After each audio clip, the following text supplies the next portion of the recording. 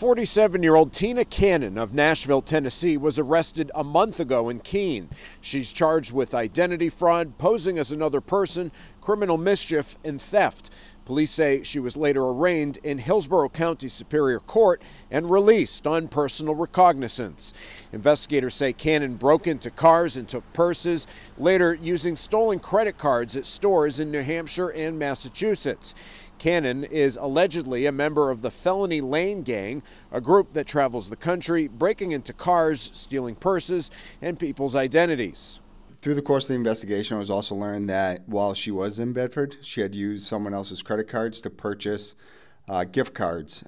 So in doing so, not only does she face criminal mischief charges or theft charges, but she also faces identity theft as well.